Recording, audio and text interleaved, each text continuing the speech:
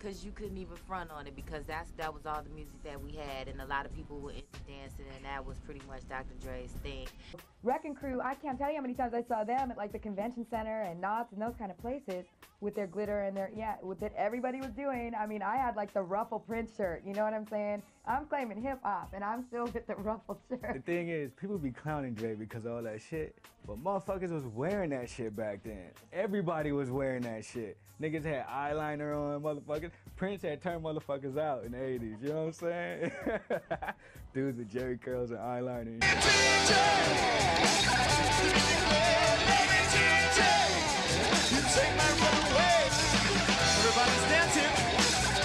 In the day, you know what I'm saying?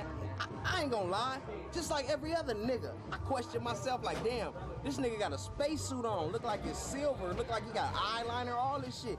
But I like this shit on everything I love.